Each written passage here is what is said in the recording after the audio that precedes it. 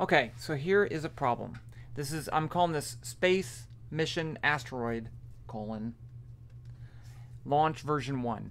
So I'm going to do a couple problems on this.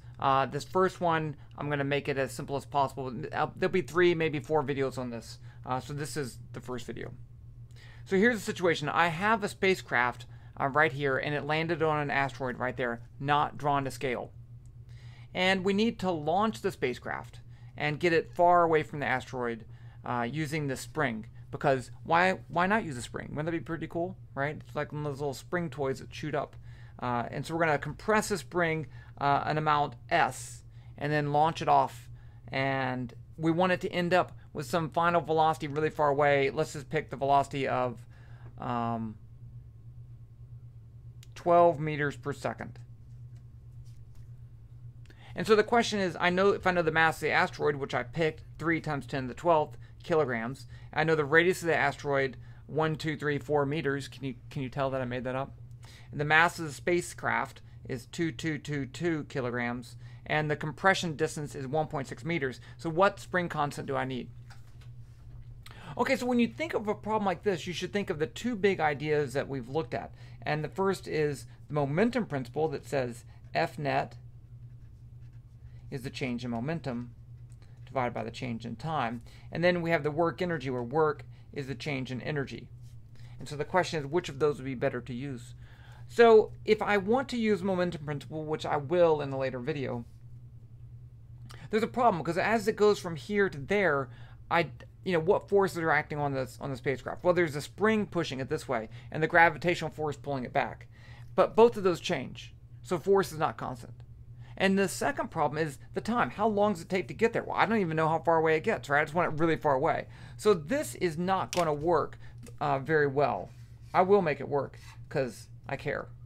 So that leaves us with the work energy principle. So if I have the work energy principle, it says the work done on a system is equal to the change in energy of the system. And I don't know what kind of energy I have until I define the system. So that's my first step. But the key here is work energy does not depend on time. It depends on change in position. So here I go from position 1 to 3. I call that 3. Let's call this 1. Because position 2 is actually right here when the spring is not compressed, right when it released. And so it has some velocity. And so the spring will push it, it'll speed up, and they'll reach this position, and then it'll start moving away. But now gravitational force is pulling backwards and slowing it down. But we have these positions, 1, 2, and 3. And so if I have positions, work energy is the best. But the first thing I need to do is define my system. So I'm going to say my system is a spacecraft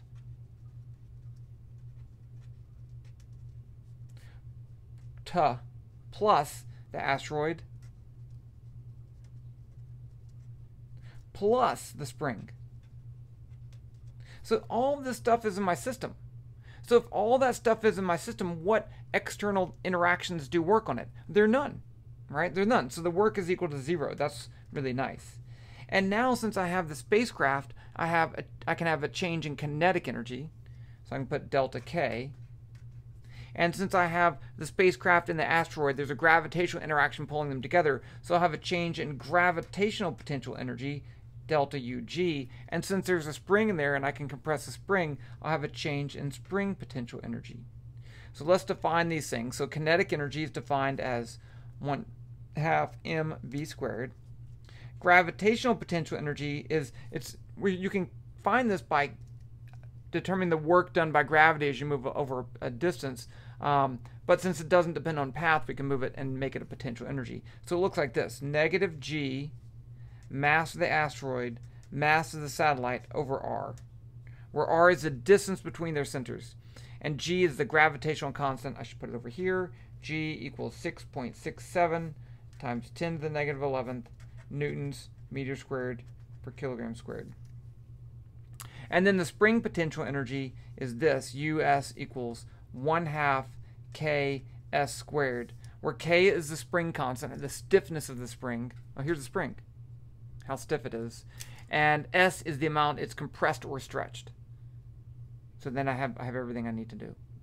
So now the next question is, what do I do, right? Do I go from 1 to 2, 2 to 3? Do I just go 2 to 3? What do I do? Well, I don't really care about position 2, right? I don't care how fast it's moving at position 2. I could do that, and then I could do the work energy going from 2 to 3, but I could just skip step 2.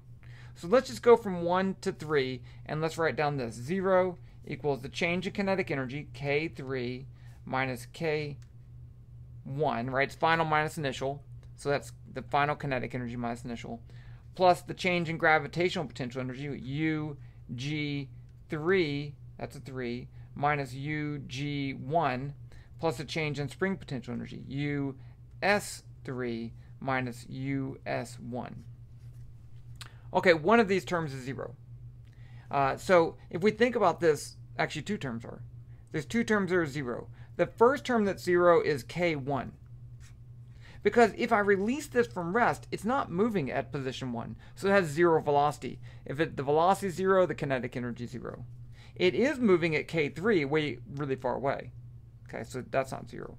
These are not 0 because in neither case is R. Oh, and actually, I take that back.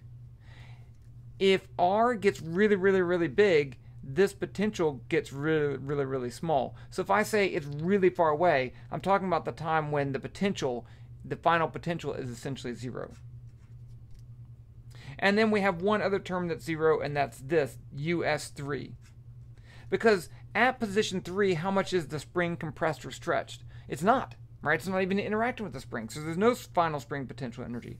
So I have 0 equals, I'm going to write these out, 1/2 mass of the spacecraft, V3 squared, minus UG1, but UG1 has a minus there, so I'm going to say plus G, mass of the asteroid, mass of the satellite, and then what's the R value there? Well, it's the radius of the asteroid, so I'm going to just put capital R for the radius of the asteroid, RA, I guess. I put that there.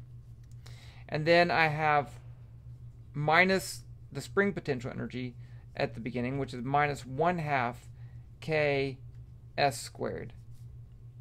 Now, what do I want to solve for? I want to find the spring constant. So let's move this term to the other side. I'm going to add 1/2 KS squared to both sides. I get 1/2 KS squared equals 1/2 MS V3 squared plus G MA MS over RA. Now I just need to multiply both sides by 2 and divide by S, and I get it. So I get K equals, multiply this by 2 over K, so it's going to be K, no, divide by K. MS over K, wait, I'm dividing by S squared. MS divided by S squared, the 2's cancel. I'm thinking ahead, that's my problem. I'm excited, I'm moving to the next step already. Plus, now I get 2G MA MS over RA S squared. Okay, now I can put in my numbers. I'm going to put them in without units because I'm lazy. So I have MS is 2222 over S squared, 1.6 squared. V3 is 12, so it's going to be 12 squared. And then plus 2 times 6.67 times 10 to the negative 11th times the mass of the asteroid, 3 times 10 to the 12th times the mass of the spacecraft, 2222, divided by RA, 1, 2, 3, 4, times S squared, 1.6 squared. So let's put that in the calculator. Time to bring out the Franken calculator. Let's see if it turns on. Nope. I think I need new Gorilla Tape on that. There it goes. Okay, so I'm just going to start entering in my stuff right here. 2, 2, 2, 2, enter 12 squared times 1.6 squared divided by. Okay, so that's that first term. Now this next term I have 2, and then I have 6.67 times 10 to the negative 11th times, and then I have 3 times 10 to the 12th, 3e12 times, and then I have 2, 2, 2, 2 times. Now I need to divide by 1, 2, 3, 4, divided by, and divide by 1.6 squared, divided by. Now I add those two together, and I get, well, that's really large. 1.25 times 10 to the 10 to the 5th newtons per meter. That's a little bit higher than I thought, but I think it's okay. That's the spring constant I need to launch it out into space and get far away with the final speed of 12. Okay, so I'm going to do another video on this, and it's going to be the same thing with one difference. And that'll be in my next video.